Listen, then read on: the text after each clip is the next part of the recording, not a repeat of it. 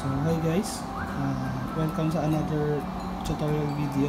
So papakita ko sa inyo kung paano mag-install ng inlet liner. So first, remove natin yung tower, which is yung sampler.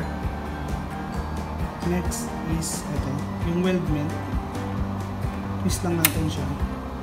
Then tatanggal na natin yung pinaka-weldment. So as you can see, ito na yung liner natin. So tatanggalin na lang natin siya, and ipapalit natin yung liner na kailangan natin. So guys, ito yung liner na ipapalit natin dun sa GC. So ito yung kailangan nila sa... So ayan, ikabit na natin yung liner.